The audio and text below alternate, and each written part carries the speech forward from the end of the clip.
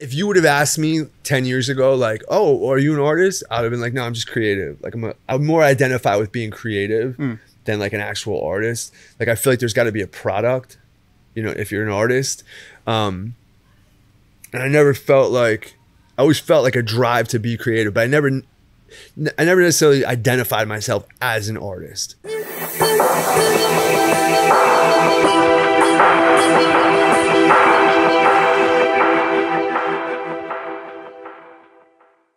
Hey everyone, thanks for listening to another episode of the Creative Truth Podcast. Today we're here, first episode in the new studio.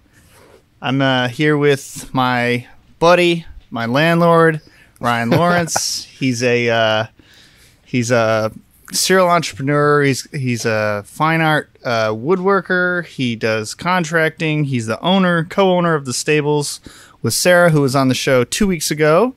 If you haven't listened to that one, go check it out. And that was actually in my old studio. So if you're watching, you can see the difference. And this is a little bit of an upgrade.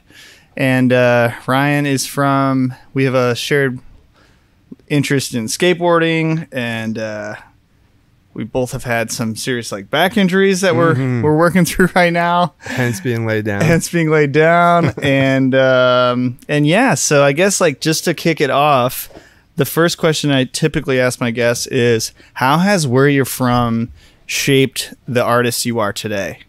Wow. I once had somebody tell me when I was living in California to stop wearing a Yankees hat. And when I asked him why, he was like, because you're too stuck on the identity of where you're from. I was like, oh shit. It's funny, you know, I don't, I think in subtle ways, you know, I grew up in Jersey. I grew up on the Jersey Shore, which is a unique place already. You know, it's like all the stereotypes of New Jersey, but on the beach. You know, it just was always a unique place, you know. We always felt a little bit different from the rest of Jersey. You know, where you have these Goombas and meatheads, and it was always more of you still had that on the Jersey Shore, but there was also you know, a strong skateboarding community, and kids surfed, and you know, there was always that vibe, growing up, hanging out on the beach. And so it was a unique part of New Jersey to grow up there. And so as far as my art goes, man, it was a funny thing. Really, a lot of credit goes to Sarah. At least with this, you know, this medium, with the wood. But, you know, I did construction my whole life. I've been building houses since I was a kid. And I was also always interested in art. You know, I would draw a lot. I had my little black books. I was really into graffiti and all that stuff. Was never any good at it, but I was interested in it, you know? And so, you know, years and years and years of you know, perfecting the craft of, really it was just work for me, you know. It was work, but because I was creative, I would always be able to build things with a creative little tilt to it, you know. And man, about 10 years ago, I don't even remember who it was. There was an Instagram page or something like that. Sarah and I had just started dating, and she showed me this page, and at that time I was building furniture and cool weird shelves, and you know what I mean, building cool stuff. I was working for a set design company in LA, another one in New York.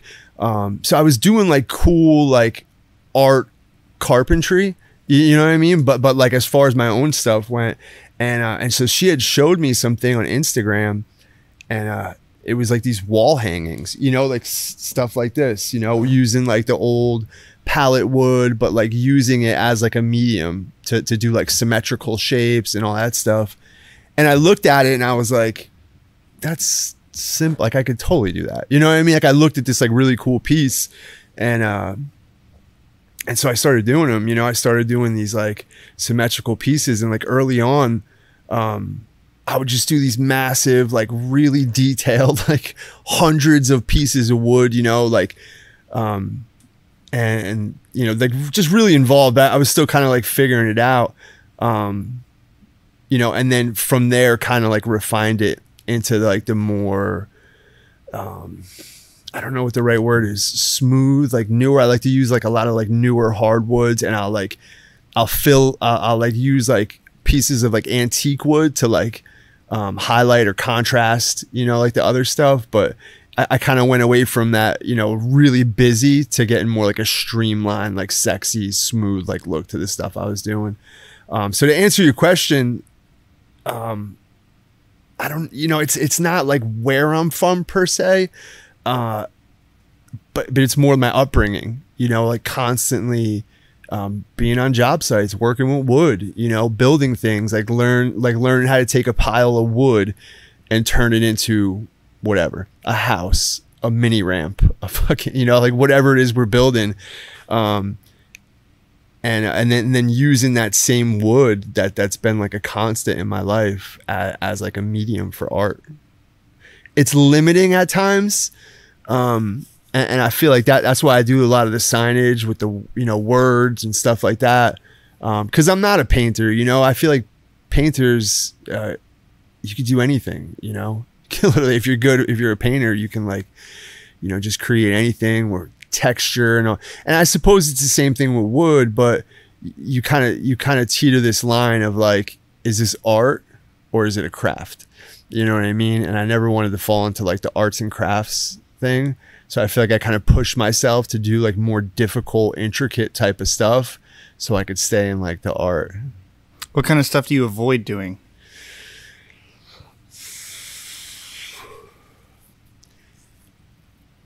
I know one thing you mentioned was that you'll see some other people out there that the line starts to drift. Oh yeah. You said you'll tear it all out and yeah. Well, yeah. I mean, I would try to avoid making, you know, imperfect work. You know, it's like one of those things where I say this all the time, and some people say, "Oh, that's ridiculous," you know, whatever. But like, I think anybody could do it. Yeah, I think if you took your time, you know, and paid attention to detail, like you could make one of the things that I make. It might take you a little bit of time to do it, but you know, that's kind of my thing. And because of that, I like force myself to do things perfect. Like if there's lines and there's squares or there's a center line or it's a chevron pattern or some like intricate thing, you know, like going around a letter, if it's off, I redo it, you know, because seeing those little gaps and seeing those little things, I can't live with it. You know what I mean? If I'm going to be able to sell this to somebody and they're going to hang it on their wall, like I need it to be perfect. You know, as far as like trying to stay away from things, like there are things that aren't as interesting to me, you know, and I know like you have like the thing on your wall, but there's like there has been a trend for like the palette, you know, oh, we made this out of pallet wood. You know what I mean? And so it becomes like, it becomes more trendy and it's cool. You know, like I think there's a line, like the trendy stuff sells a lot. You know what I mean? Every like year I always do like a Wu-Tang piece. And within like 10 minutes after I post it, it's sold. Just once a year? But I just limit it to once a year because I don't want, you know, the Wu-Tang guy. I don't want to be the Wu-Tang guy. And I love Wu-Tang. I actually have a Wu-Tang tattoo. I saw oh, you did? I thought. I saw the template out there. Yeah. It's up there. But you know, and it becomes one of those things. You know, it's just like white girls and Wu-Tang. You know, it's just like this trendy, and like I grew up listening to that stuff. I mean, you know what I mean? I bought those records like when they came out at the record store, you know, in the early 90s as those things were coming out. So for me, it was cool, like growing up, you know, 35 minutes from Staten Island. You know what I mean? Not to say that my upbringing was like the Wu-Tang Clan or anything like that. You know, I grew up in the suburbs, but you know, I love that stuff growing up. And so for me, it means something. But when you start to see like a Wu-Tang shirt being sold at Target, you're just like, uh-oh, this turned into like some other pop, you know. And it is pop art, you know. Like me seeing a Thrasher shirt or like exactly. seeing a Thrasher shirt. Exactly. Yeah, exactly. It's like, wait a second, you don't skate. Yeah. Yeah, totally. You know, you walk down and you see like, you know, scat girls with like Black Flag shirts on, and you're like, name 3 songs. Name 3 songs. But you don't have to even name 3 songs. I'm not good with song titles. I forget song titles, but still, it's just weird, you know. And it's cool. It's awesome that like underground stuff has become mainstream. I guess it's cool. to some extent, you know, that people hear about it, or, you know, but anyway, I try to limit myself on those things, 'cause I feel like I'm kind of taking advantage of the trend. Yeah. You know what I mean? So, and it's the truth. If you go back through like my Instagram and all that stuff, it's literally like once a year. You know what I mean? It's maybe sometimes I'll do one like 8 months later because somebody called me and asked me for one or something like that. But, so yeah, I try to keep it original. You know, like we were just talking about before, like, you know, just like doing my own unique. So I you know, like you seen the one downstairs, the Lust piece, you know, and it's like based after like Love Park, which, you know what I mean, goes back to like this, you know, and that was a spot like back then with East like Coast skate spot. Yeah, for sure. You know, when like FDR and that was like, you know, I was young and I was never really good at skateboarding, but you know, it was like a legendary thing. So to be able to take that, put my own little twist on it, but yet it's inspired by, you know. Yeah, it's so. all. I mean, hip hop and music generally, and fashion and skateboarding was all interwoven, and the East Coast thing definitely has like a different feel and vibe to the West Coast thing, For sure. in all those platforms. Yeah. But who was like who was the one that first got you working with your hands? Was it like your dad? Oh, like my dad, for sure. forcing you to, you know, hold the find the flashlight or whatever. Yeah, of course. Yeah, there is definitely that. But no, he was it was always loving. It was you know, a thing that I could picture myself doing is like passing down this information, you know, to your boy. So as kids, man, I remember me and my brother, it's crazy too. Downstairs in the bathroom, there's that little stool.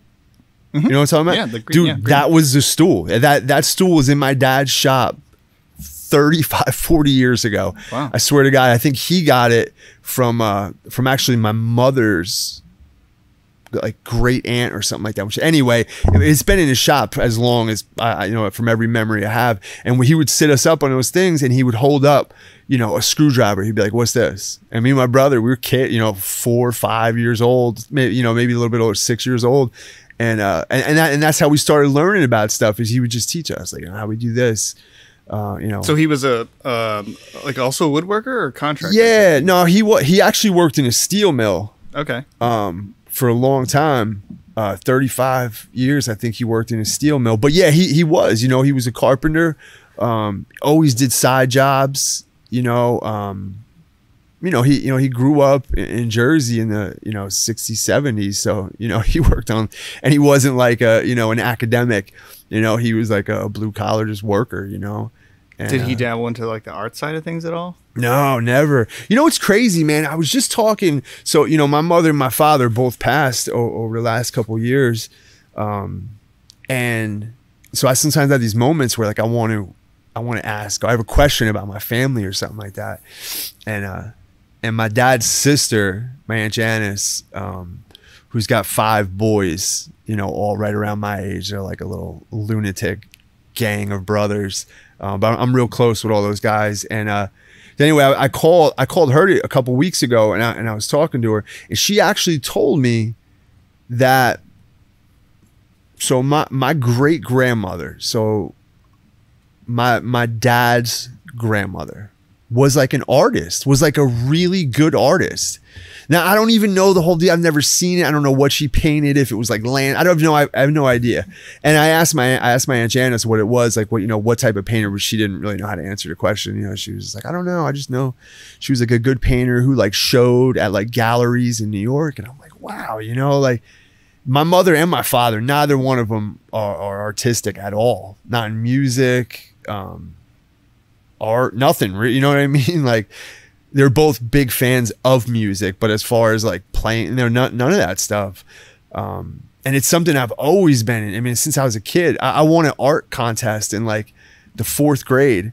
It was like a McDonald's art contest in class, and I won like free McDonald's. Like just drawing and coloring? Yeah, it was a drawing I don't even remember what it was. I think we had to draw whatever it was. You had to draw like Hamburglar. It wasn't even, no, it was a little more, I think I drew like an eagle. Oh, wow. It was like this, I don't remember what the theme was for it, but yeah, everybody put it in, and I remember it was like a surprise. My mom brought me to McDonald's one day, And she was trying to keep it a surprise, but we got there and they were like announcing like the winner, and I won. And like my whole class got like free McDonald's from it.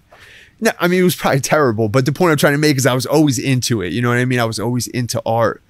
So do you feel that it's genetic and that like it is inherent to you?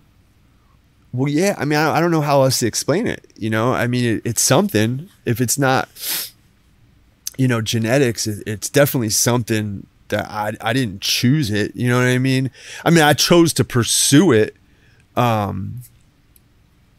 You know, but it's just something I've always been interested in. You know, just creativity, just weird, you know, bizarre, whatever, whether music or,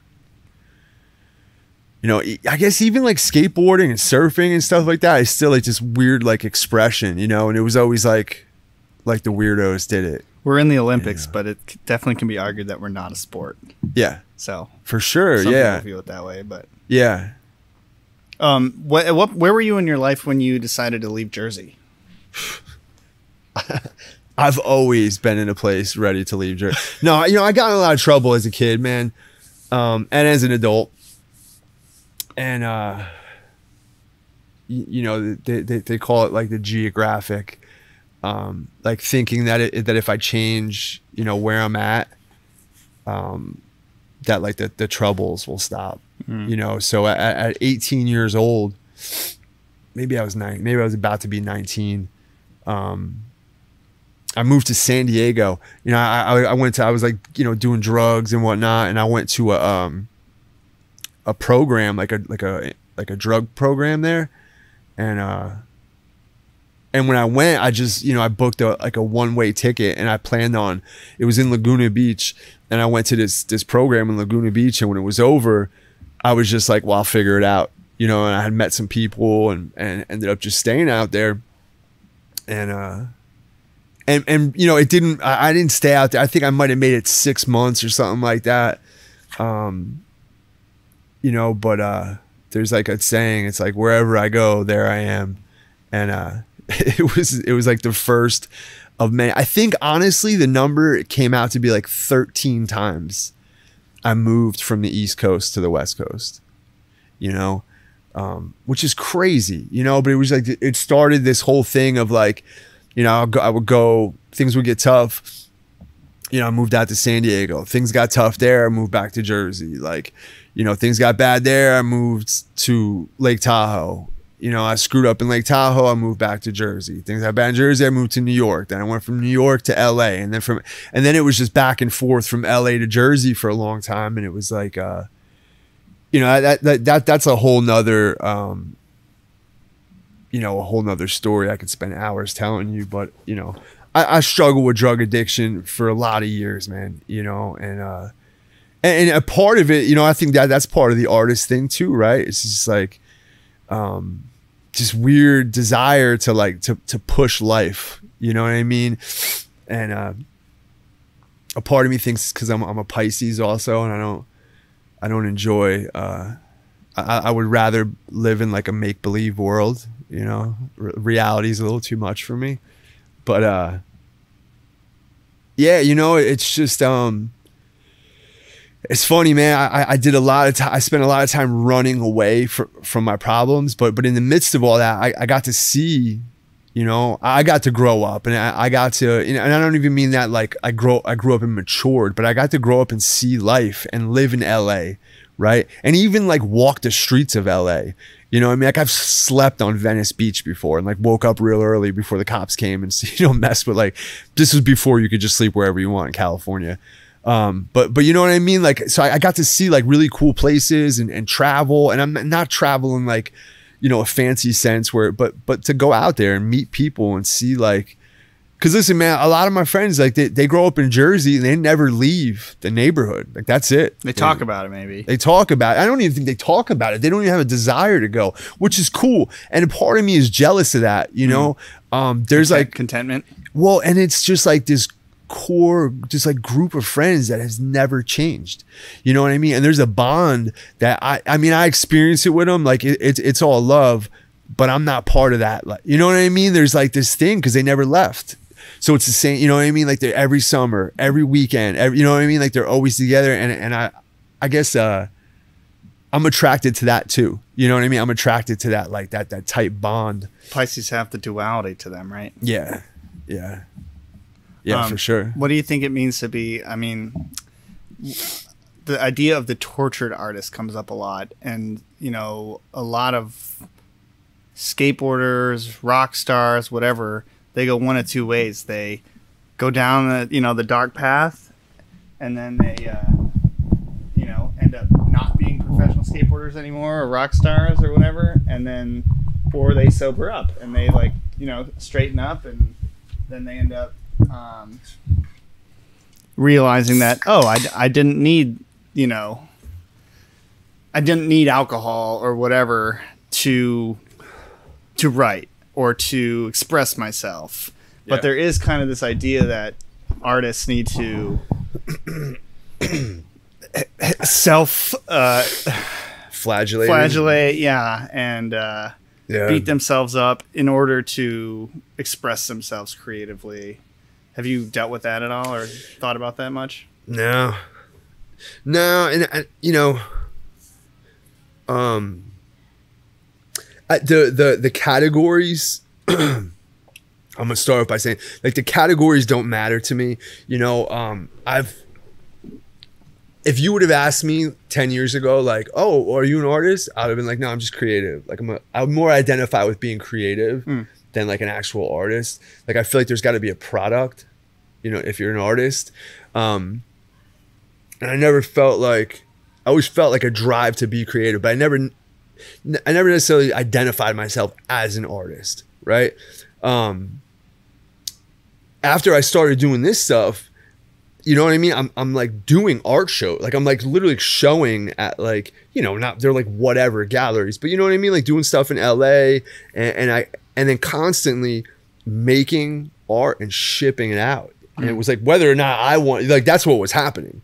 You know what I mean? Like I had a product, people were like responding to it, not in any crazy way, but like I'm making stuff on a regular basis out of my brain, and people are buying it. You know what I mean? So it's like it just kind of became that, you know what I mean? And like you could see it, I mean, just in my day-to-day life, like I'm a construction worker, I'm a carpenter at heart. It's what I've always been, right? As a builder. And that too is an art. It's a trade, it's a skill, you know what I mean? But like I feel like I've taken that to a level where I can look at it as, that is my craft. That's my art, whatever I'm doing, like little tiny details, but adding that little thing in there, to kind of set myself apart from other people. But so now I have these two things going on, right? Where I have this thing where I can make money and sell and do this thing that I love, like this expression, right? Where I can get in my wood shop, collect a pile of some, whatever wood and dream up this thing. Or whether it be a commission piece, if it's somebody sent me something that they want. My fucking back is killing me, bro. I gotta lay back down. Sorry. Are you good? It's fucking brutal. But so no, like, I was definitely tortured, but it was my own, like, I did that to myself. Yeah. You know what I mean? Like, I, through like drug addiction, created chaos in my life. You know what I mean? It's more that than anything else. But associating those two things together, I don't think so. No, I don't really identify with that. So how did you get it? How did you make the transition from just being a carpenter to actually having exhibitions and galleries and like, what did that, like, and then you just woke up one day and you're like, oh, I guess I am an artist because people are buying this, or what?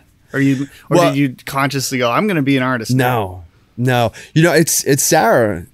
Shout out to Sarah Sandin, the amazingly talented, so Sarah is like literally an artist in every sense of the word, right? Music, singing, photography, fucking styling, painting. I mean, you like name it. And she could do it, you know what I mean? And she's the tortured art, you know what I mean? Like, that's who she is. She's just passionate, like lets it all out in like whatever she's doing. it's just real, you know what I mean? It's just like this genuine like spirit of creativity, right? And so I'm just different. Maybe though, maybe that's like my upbringing, right? It's like the Jersey, like some persona of being like, I don't fucking care, you know what I mean? Like whatever. But Sarah pushed me into it, man, because I was doing construction. We were living up in Northern California, up in the mountains in this little town called Placerville, and I was doing construction. Man, I was installing hardwood floors for a while, and then and it's funny too because I was installing hardwood floors and I was taking all the scraps, right? So all hickory, you know, black walnut, black cherry, dude. If you look at a lot of my stuff, those are the woods that are in them. Those are like, well, especially the hickory and the walnut. Those are like two woods that I really fell in love with, like the contrast of those two. And I still use them to this day. Like I literally ran out of that wood like a year ago. Like I seriously had so much, like every like 16-inch cutoff of hard. I mean, it was solid hardwood. It wasn't no like engineered. It was solid raw hardwood that you'd have to sand, you know? And so I would just take all those pieces and that's what I would make all my art out of, was all that stuff. Where would the wood have gone if you didn't take it? In the garbage. Yeah. You know what I mean? It just would have went in the trash. And then, so I did hardwood floors, and then there was another crew that would always be on the job. So we were building these houses in Truckee, California, like up near like North Lake and like North Lake Tahoe. And it was this whole like resort, like beautiful $3 million, like, you know, like vacation home, like really, really nice neighborhood. And we had the account for like, I don't know, 50 houses or some crazy thing like this. So we would literally just go from one house to the next. As soon as the painters were done painting, we would go and start doing the floors, right? And then as soon as I was about to be done with the floors, the trim guys would come in. And so the trim guys did all the trim on all the doors, all the window casing, door casings, all that stuff out of alder, right? Which is like this like soft wood, like a pine, a lot nicer, almost more like a poplar, like in its like the softness of it, but the color of it was like, it was a little bit nicer. And so, and then that was my other wood. So it was like those three woods was like, and I just had so much of it, you know what I mean? But anyway, I'm like doing, I'm working, I'm driving 2 hours and 20 minutes in each direction. Like I'm not even kidding. I would go up over Donner Summit every morning on the way to work. Like my elevation change, I would go like 5,000 foot up, then back down into the valley. Then, you know what I mean? Like it was such a crazy commute to work. And there was no like, I had to take all these crazy, anyway, long story short, Sarah was just like, dude, why don't you just do your art? And I'm like, you're out of your fucking mind. You know what I mean? Like, what are you talking about? Like, what, am I just not going to go to work? You know, you're telling me I'm just going to account on like people buying this shit to make, like, you're out of your mind, you know? Like my dad worked in a steel mill for like 40 years. Like that is not how I grew up. You know what I mean? Like I need to get up, go to work, you know, and then also me like, you know, being in recovery and I have this like I'm making an amends to all the days I didn't fucking get up and go to work, you know, like I need to go there. It makes me feel whole. Interesting. You know? Yeah, for sure. Like there's like this a trauma attached to that, you know, a lot of years of just knowing that I wasn't doing what I was supposed to be doing, you know, and now I'm like sober and healthy and, you know, I'm ready to go and I want to get up and go to work. I want to contribute. I want to, you know what I mean? Like you don't get to do that stuff when you're strung out and, you know, you don't have money to pay bills or, you know, so anyway, there was that going on too. But Sarah just man, she was really like encouraged me to do it, man. She was like, your art's amazing. She's like, you could sell this stuff like full, you know? And so I had done a couple little like, you know, little group shows and stuff in LA. Like we had a lot of friends in that art world, like the street art world and stuff like that. So it was more just like friends and stuff that, you know, ran galleries would like let us show. But it was still like art shows on Melrose, like a bunch of, you know what I mean? Like everybody in the art world would come out to these little things. So I got to do a couple little ones like that. And then Sarah and I did an awesome show in Seattle. And it was crazy. We, you know, the two of us together, like, man, I must have done 20 pieces 15, 20 pieces. And they're like, you know, they're not like little, like they were like big. It was cool, man. It was an amazing experience. Like it was actually a, I don't even want to shout out the dude whose place it was, because it whatever got weird with that guy. But it was basically like not Home Goods. What's the little high end spot right next to Fancy Parker's? What's that place called? Yeah, it's a chain. I can't remember what it's called, but I know what you're talking about. Yeah, lots of like lighting fixtures. Yeah, it was like a spot like that where it was like a home, but like really custom. Like it was like this stuff. You could buy this like peel and stick. Yeah, you know what I mean. But it was like really cool. Anyway, so it was this showroom right on First Street or First Avenue, like right next to the football stadium where the Seahawks play. It's First Avenue. But it was this rad showroom. You know what I mean? Like all done up, like, anyway, Sarah and I go in there and we have like, not obviously it's two of us, but like just us, like we do just our work. And it was like, it was such a rad experience, man. Like see a bunch of people, I don't know any of these people, you know, I'm in Seattle, you know, but it was a really good turnout. It was just a really cool experience, you know, and I never like I'm not like a gallery artist, you know, I never even really pushed to do that. It's more like you know, the Instagram sales and like doing stuff like that, which has been good to me, man. Like I've sold a good amount of work. Just the other day I posted that one. I was like, I want to ship this out today. Then like an hour later, this dude in Canada, British Columbia, bought it. Did you know him? No That's idea. That's yeah, so he was sick. like, dude, I've been following you for a long time. Like I would love to have that. And I was like, hell yeah. And they fucking sent it back. I sent it and it came back in the mail because the lady at the play, she asked like, what's his last name? And I was like, I don't know his last name. She's like, oh, that's fine.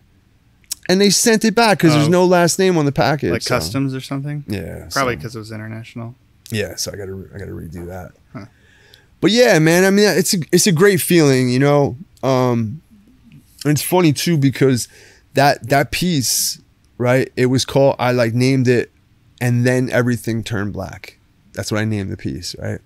And I was making that, and so like if you look at that one, like the center of it was like all different, you know, like the stuff I do, like I think it was like walnut, hickory, and maybe mahogany. There might have been something like that in it, and it was all colorful, and there was pieces coming out, and my mother died, right? And so I had started this piece, and it was on my workbench, and I had come back like after like we handled everything with my mom. I remember it sat on my workbench the whole time, and I kept coming back and like messing with it, but I couldn't find like any. Like, I don't know, I just got to a certain point, like I wasn't feeling anything, you know? I was trying like different colors and it just wasn't working, you know? And I'm like, fuck, dude, like what? It was almost like something like died inside of me, you know what I mean? Like, and it did, you know, I lost my mother and, which is just a crazy thing to go through. But so I got a bunch of wood, like fit it all in there and just spray painted all the rest of it black. So it started off at like this colorful thing. And it's like a fully like symmetrical, like blooming out from the center, and then everything in the end is just like all black, you know. So it's a trip to send something like that to British Columbia to some person that, you know what I mean. Do you tell him the story? Do you attach the story with it? No, I didn't. I thought maybe it was too heavy. Maybe I should though. So you'll start a project not knowing how it's gonna look when it's finished? I almost never know. Like very rarely. Like the Lust piece, you know, the like Love Park inspired one. That one I did, and then like the other one downstairs, the drugs one, is from dang, what the hell is the name of it? It's like one of those boutique hotels in Palm Springs. I can't remember the name of it.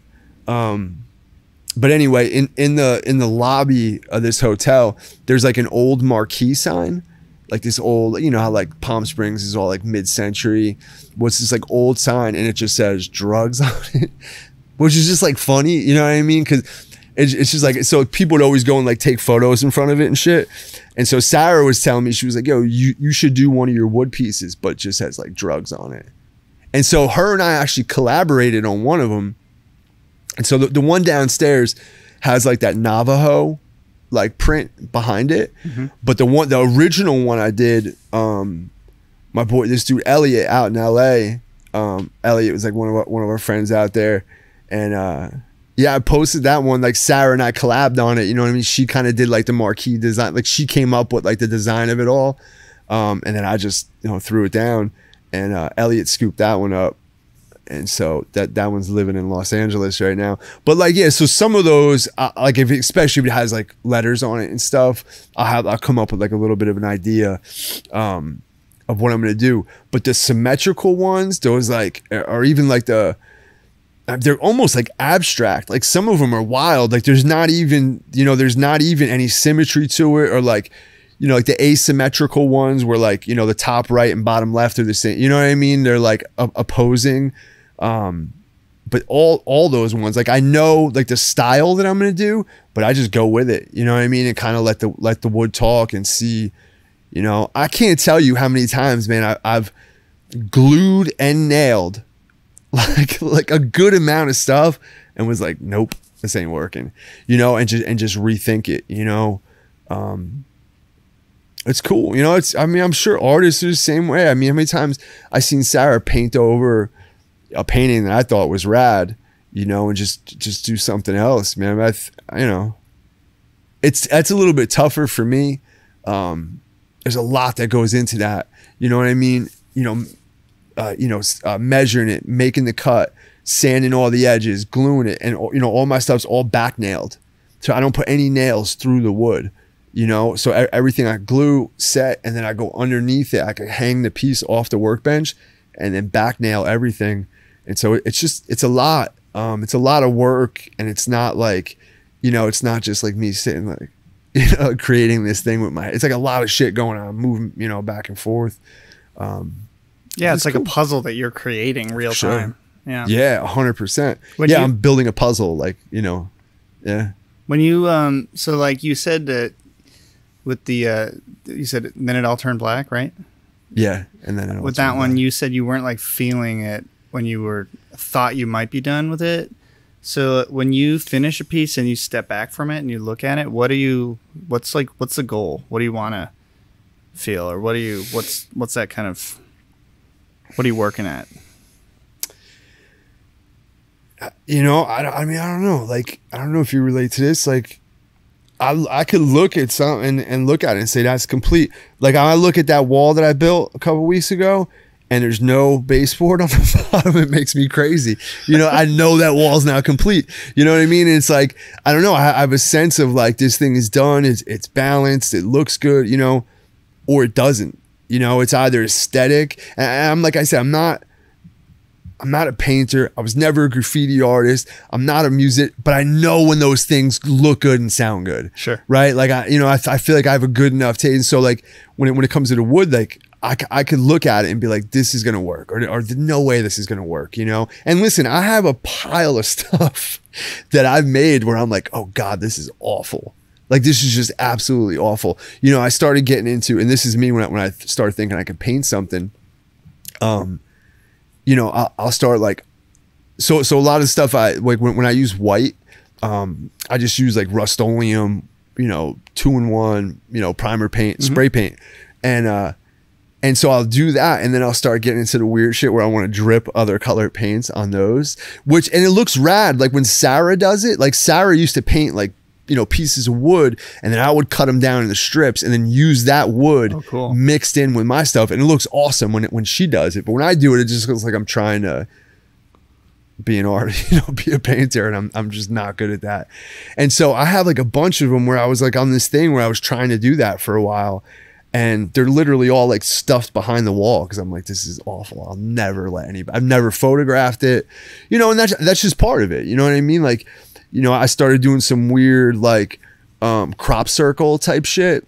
You know, I got into this like weird little, you know, like it's funny, like geometrical stuff is like, you know, it's usually like all straight lines. But then I started getting into like using like radius turns, you know, so it was like straight, like all the wood is straight lines, right? But then in the midst of that, like I would use like, I would like cut out, so it would be like a circle of like black walnut pieces, right? But they're all going in the circle. And then on the outside of that circle was like a different species of wood, which is like really tricky to do because now, like, you know, when you're cutting something with a chop saw, those 45-degree cuts or 22.5-degree, like that's easy. You set it on your saw and you chop it. But now, you know, I'm trying to keep these straight lines, like where all like the wood slats are going, all that I want to be perfectly straight. But now I'm doing like radius cuts. So all that has to be cut on a scroll saw. You know what I mean? And like, it just made it like really tricky. And I got one of them that came out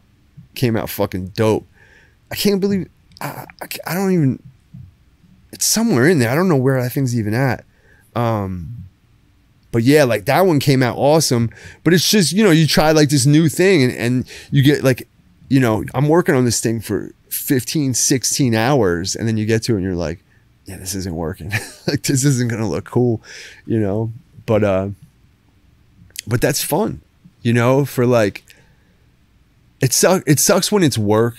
You know what I mean? It sucks when like, I mean, you saw me today. I was out there. I had to build like a hostess.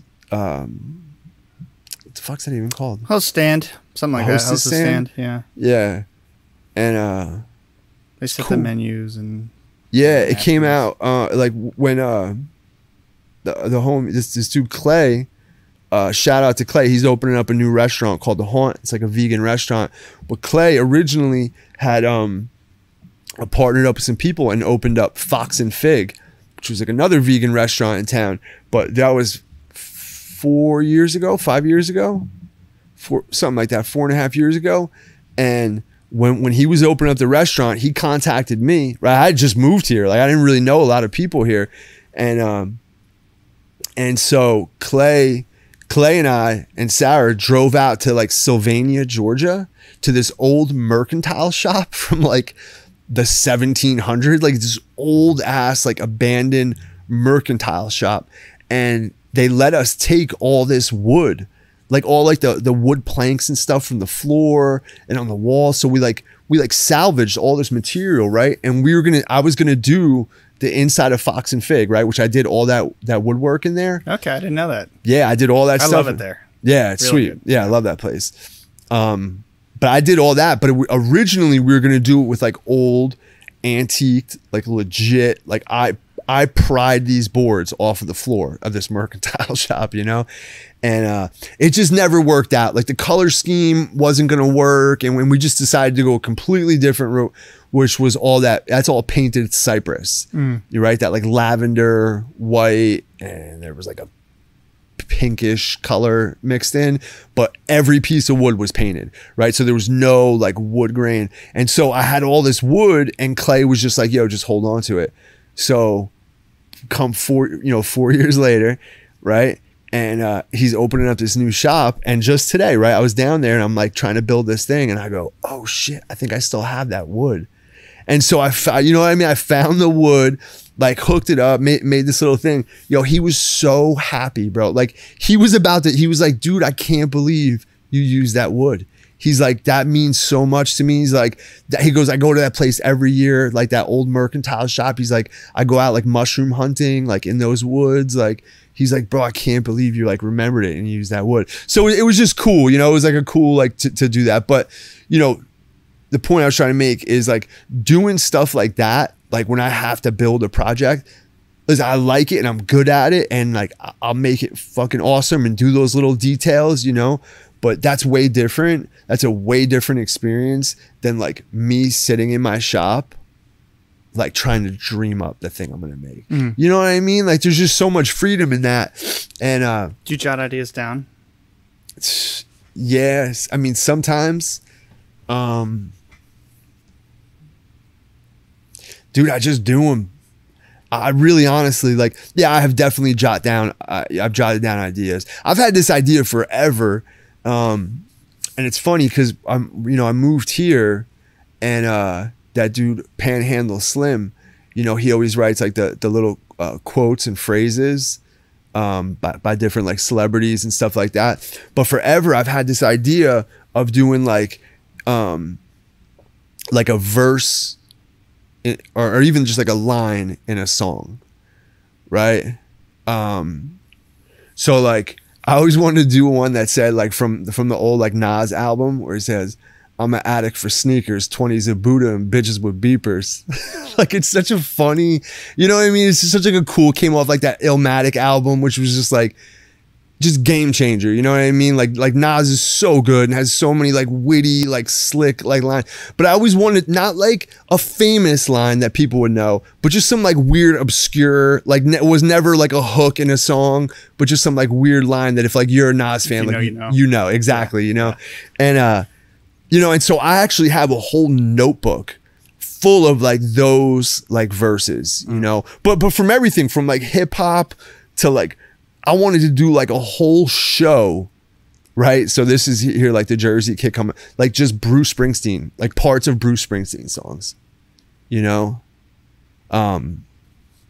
So yeah, like stuff like that I'll jot down. It's just, man, it's so time consuming.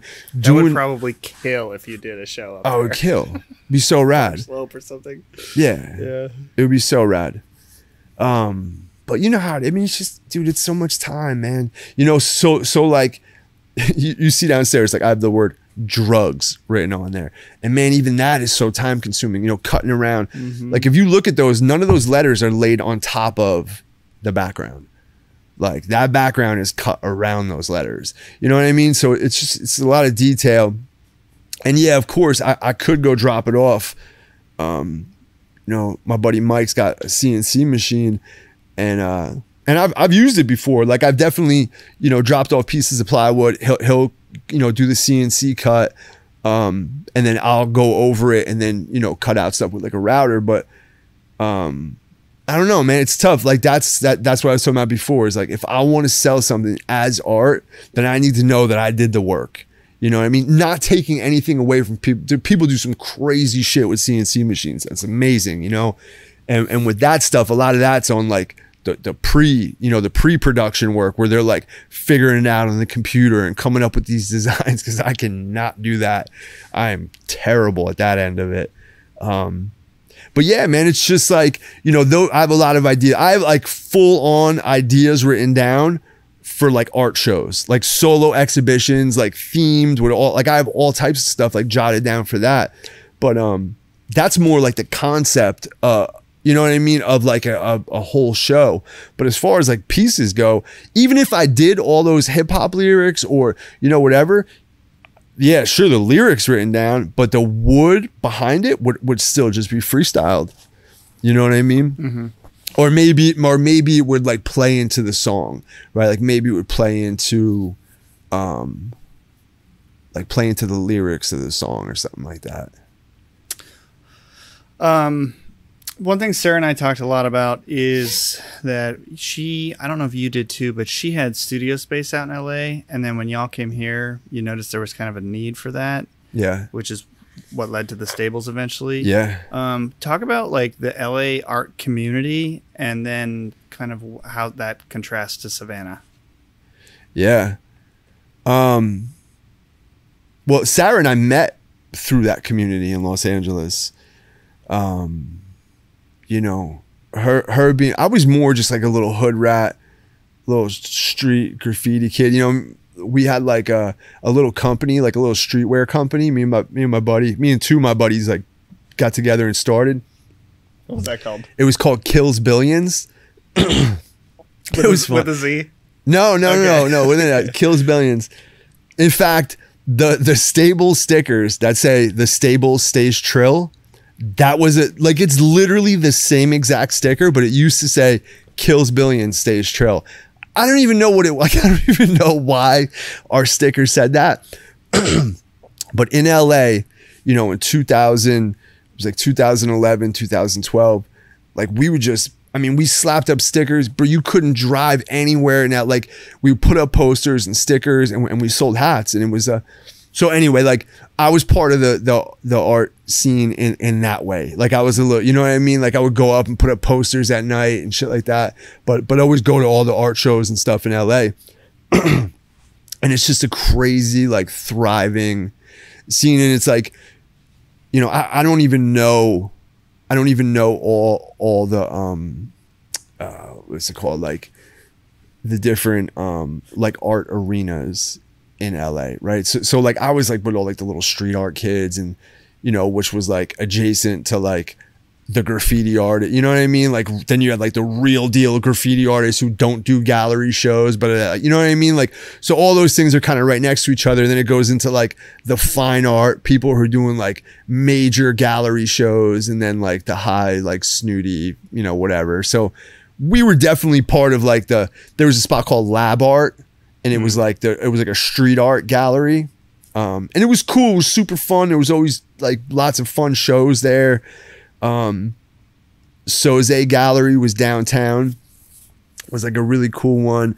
The Seventh Letter opened up their like flagship store right on Fairfax, and then across the way was like Known Gallery, right? And so it was just like, dude, there was just like crazy shows there. You know what I mean? Like all those dudes from like all the MSK guys would do their like, you know, art shows at I think it was at Seventh Letter. They did a crazy one, and then across the street at Known Gallery, it was just like huge shows. So like in that whole thing, like the Fairfax, Melrose, like art scene, like, you know, it's a small world. Like when you get into those little things, it's a small world, you know. And I ended up meeting Sarah through another artist, this girl named Annie Priest.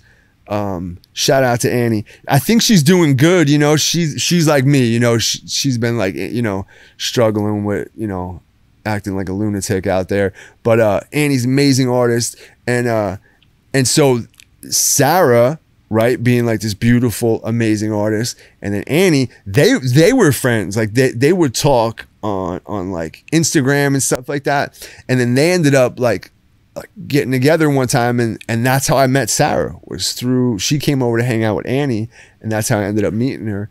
But you know, you live there, so I grew up living like outside of New York, you know, and started going to shows like, you know, when I was younger out in New York, and then moved to LA, and it's just crazy art scenes where like everybody is, you know what I mean? There's like, it's just this thriving scene out there, right? And I just thought that that's just what it was, you know? And then, you know, before we moved here, we moved up to Placerville, California, this little like mountain town in the middle of nowhere. And it was amazing, right? It was this beautiful, like amazing spot that we lived. But there was no culture. There was no like, you know, there was no art shows. There was no music. You know, you could drive to like San Francisco, but it was like a 3-hour drive, you know?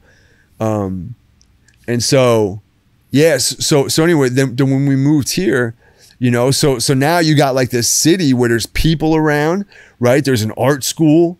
You got tons of like tourists and people walking there, and like it seemed like it was trying, you know what I mean? Like it just wasn't quite. It's still not quite there yet, you know what I mean? But it's cool. It's like moving in the right direction. And so yeah, when Sarah and I were here, we just, you know, we both needed studios. I needed a wood shop, you know, and you see the type of stuff Sarah does. Like, you can't just put her in like a little room to paint on a wall. Like, she needs, you know, to spread out. And so we kind of bounced around. We had a spot at the Southern Pine over on 35th and Broad. Ramsey like was one of the first people we met when we came out here, and he put us up there. And it was cool. That place is amazing, but it was just like, you know what I mean? Like they had their own thing going on, and then we ended up sharing a spot with this girl Ridley, and that was like off President Street. It was like a warehouse, you know, and so she just had the front, or she had the back, and Sarah and I split the front. And that place was cool, actually. I mean, I really liked it over there. And then one day they came in. We had heard that they were talking about selling it, and we had told them like, hey, if you're going to sell it, like, let us know. Like, we might be interested in buying it. And the landlord came back like a couple weeks later and was like, you have to have your shit out of here in 60 days. Like, the building sold. And it's actually Second Harvest. Oh yeah. That's where the building is. Yep. So, you know, Sarah and I were just talking, and I don't know, man. Like, you know, I'm learning now that like I like Savannah I appreciate Savannah because it's not New York and LA. I'm learning that now, right? But I'm definitely guilty of being like the guy that comes in and like, oh, what the fuck? There's no fucking pizza here. Fucking avocado. It's a real problem, though. It is a problem. When I go home, I eat so much pizza. Yeah, but you know what I mean? Like you want to come to a place and appreciate it for what it is, right? And not try to turn it into the place that you just left, right? I'm trying to catch myself do that stuff. But anyway, you know, there was nothing like this in Savannah. And that's just it. You know what I mean? There was other galleries or other studios, I should say, but nothing like this. And I've been trying to get Sarah to do it, you know, and she's like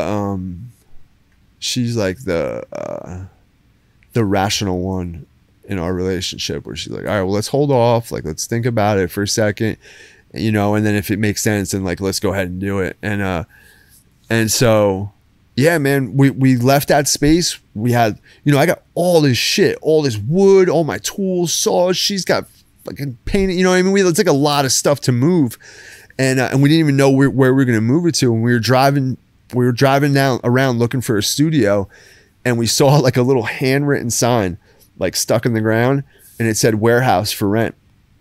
And we called the number, and it was when it snowed out. Remember when it snowed out? It was right before I moved here. Dude, when we came here to look at this place for the first time, January of 18. There was snow all over the place. It was fucking wild, bro. In fact, one of the hoses outside had cracked, and there was water shooting out, and it was all frozen. And because there was snow out there, we couldn't find the water shut off. I don't remember that, but I don't know why I remember that. But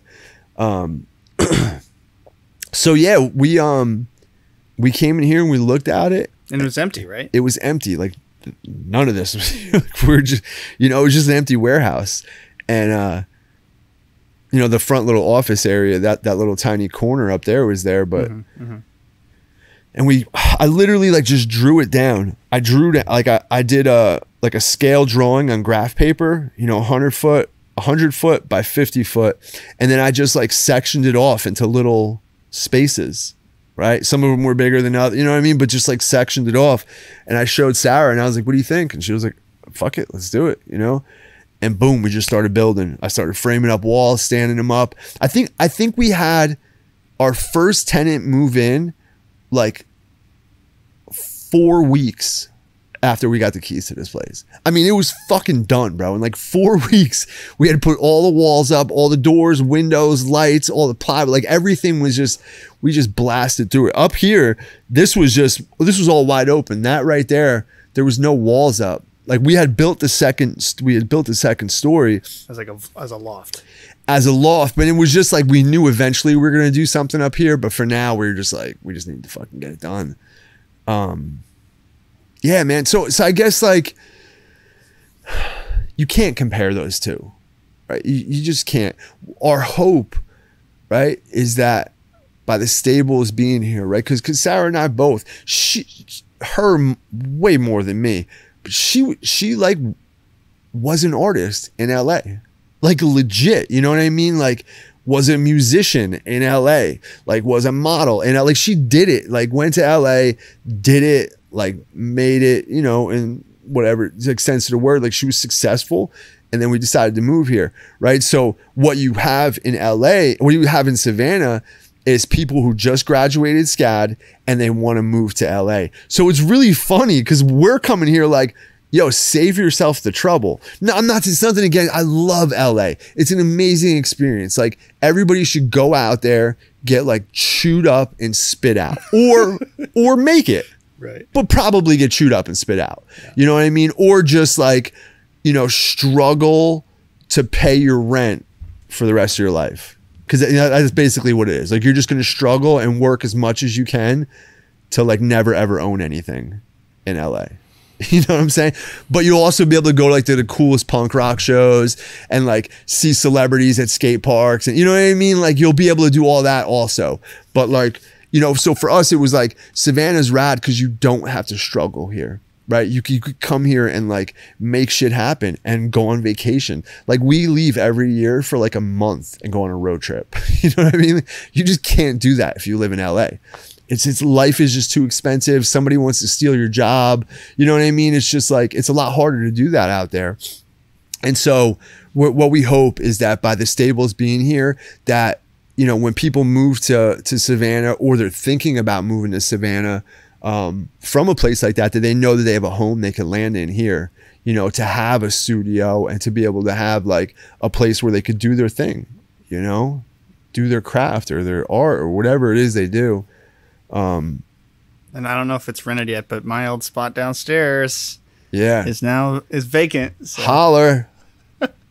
And we've been showing it, but we'll see. What you have they invented a phone. This is like kind of a weird one, but I'm trying to work this question out. But they invented a phone that you can make one call back in time, and you can leave yourself a 60-second voicemail, and then that's it. Oh shit. So you can't talk to yourself. But what would you say if you could talk to your 17-year-old self? It's so simple. It's gnarly, but it's so simple. Dude, don't do heroin, bro. Don't fucking do it. You know?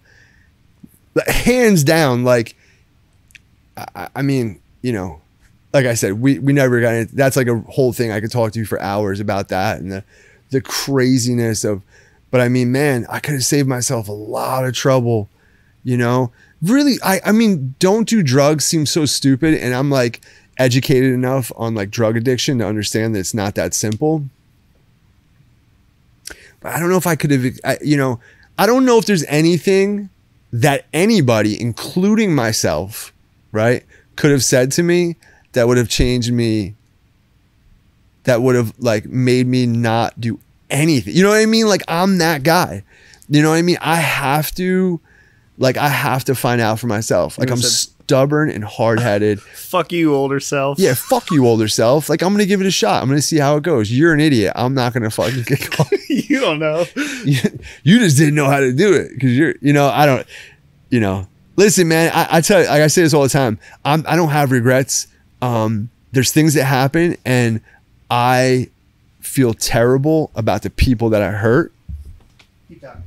I feel terrible about the people that I hurt, and I wish that those people didn't hurt. But as far as the word regret goes, like, I don't really regret things, man. There's one thing in this world I regret. And it's when my dad died, he had cancer and he was in the hospital, and we thought he was like fighting. We thought he was probably going to beat it. At least I did, you know? And my dad died in a hospital by himself, you know, and it's literally my one and only regret. If I could fucking go back, I'd have went down there, snatched his ass up, and like took me, him, and my brother on like a road trip. You know what I mean? Just like drove across the country and just got to go see shit. And really, that's the one thing that where I think back and I'm like, fuck, I fucked that up, man. You know what I mean? Like, I should have, and there's no way I could have known, you know, but that's like the one regret that I have. Yeah, I wouldn't listen to the message, even if I did call. So the nice part is I know where to find you.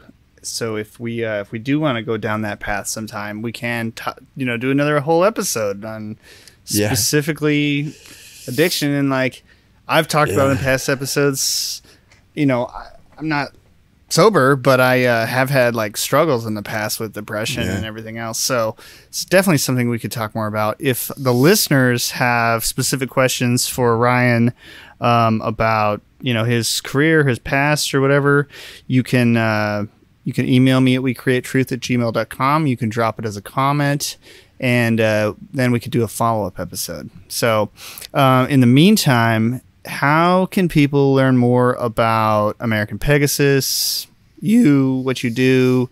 Basically, now's your chance to plug whatever. Yeah. You know, it's American Pegasus on Instagram, and you know, that's the only time, that's the only place I really push anything, you know, as far as like inquiries go and stuff, like, you know, like I said, I'm mostly doing construction. In a perfect world, I would be building decks and pergolas, and that's it, you know, and being able to get creative doing those types of things. But unfortunately, you know, there's a lot of tearing out floors and ripping out sheetrock and stuff like that, which isn't super fun. But yeah, I'm at, you could reach me at American Pegasus Carpentry at Gmail. And that's it. Come down to the stables. I'm sure this fall we're gonna have some events coming up. It's just too hot right now to do those events outdoors. But yeah, come down to the stables. Come pop in. Come say hi through the garage door. I'm usually out there. And yeah, that's it. Cool, man. Yeah, appreciate you coming on. Thank you, bro. In upcoming episodes of The Creative Truth, I'm going to be talking to more artists, entrepreneurs, and creative professionals to help discover their path to success. As I mentioned before, if you have questions, feedback, guest suggestions, you can email me at wecreatetruth@gmail.com. If you're listening on iTunes, please give me a good review. If you're watching on YouTube, you know, like, share, subscribe, whatever they tell you to do on YouTube, ring the bell, all that kind of stuff. You can get merch and learn more at creative-truth.com. And we just hit, we're in the new studio. We just hit 1,000 downloads, more to come. Can't do it without my listeners, my guests, my awesome guests, my editor, Hayes, and Raz for helping me co-found The Creative Truth. What up, Raz? And yeah, so thanks for listening, and we'll see you in the next episode.